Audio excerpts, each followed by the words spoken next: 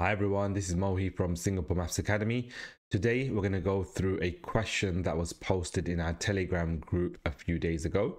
And I think some children faced some problems with this question. So I'm going to go through this so that we can understand how to solve this. Now, it is a challenging question, and so you have to have had covered a few topics beforehand. The question, which is on my screen now, it says Mary and Adam each had the same amount of money at first.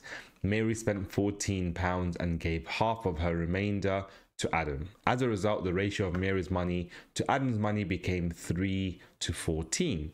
How much did Mary have at first? Now, this question was taken from a Singapore maths or Singapore examination in Singapore, obviously.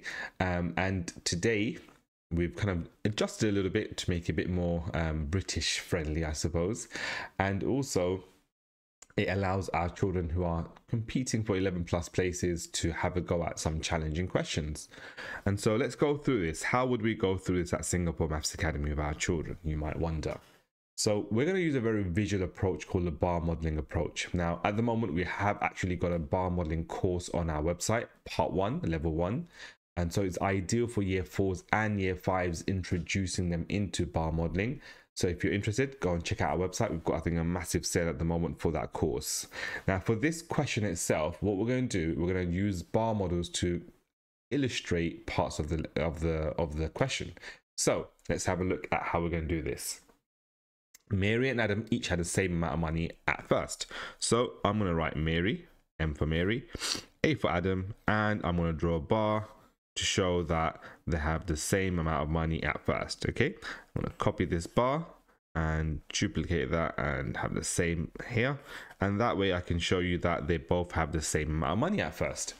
Now it says that Mary spent £14, so I don't know, maybe this is about £14.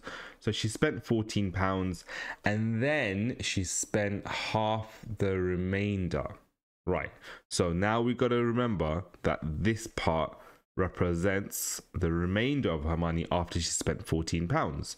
And so if she spent half the remainder, something like that, Mary spent £14 and gave half the remainder to Adam. All right, so let me just adjust this because that doesn't look like a half to me. Around about, if I do this right, around about here. It's about halfway. Okay, right. So I know he gave or she gave Adam this amount, and she had a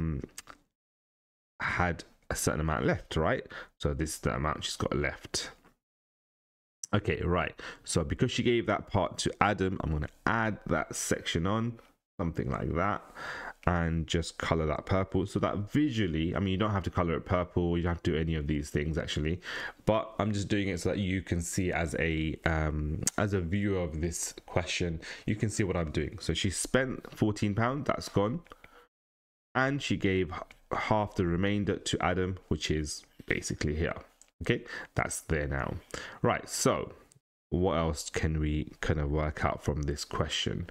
It also says, as a result of doing that, Mary's money to Adam's money became 3 to 14. Okay, a ratio of 3 to 14. So this means that this is 3 parts.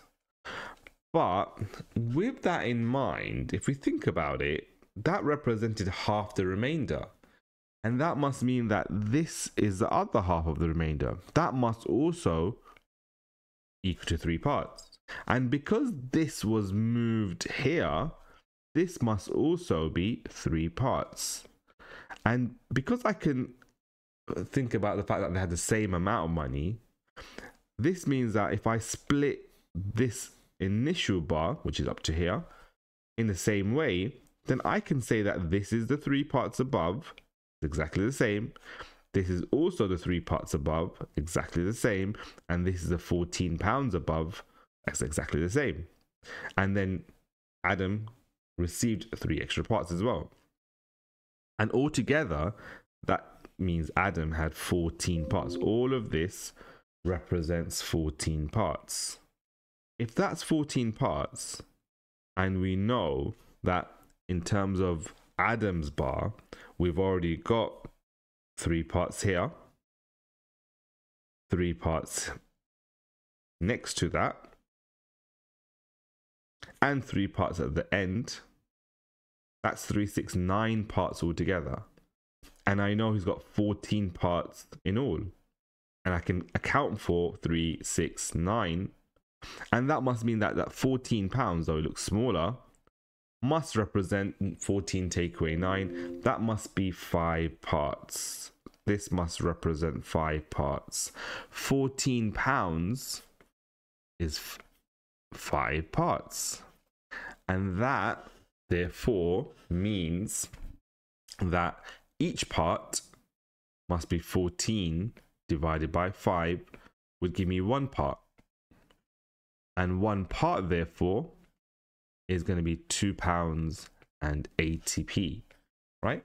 £2.80. So we've got £2.80 that represents 1 part. The question asks us, how much did Mary have at first? Now, Mary's bar, we can see she's got 3 parts, and £14. So in order for me to work out how much Mary had at first, I'm going to need to work out what 6 parts is equal to. 6 times £2.80, because I know each part is £2.80. And then I'm going to have to add the £14, which she spent as well. That will tell me how much Mary has at first. So when I do that, 6 times £12.80 plus £14, I should get something like, well, 6 times £2 is £12, 6 times 80p is £4.80, £12 add £4.80 is £16.80, plus what else? Plus I've got the £14, right? And so altogether, that makes £30.80. Mary had £30.80 at first. Did that make sense? Tell us how you felt the bar models helped you, or if it didn't help you. Let us know what method you'd have used for this question. Let me know how it goes, but with the comments below. Take care, everyone. See you next video. Bye.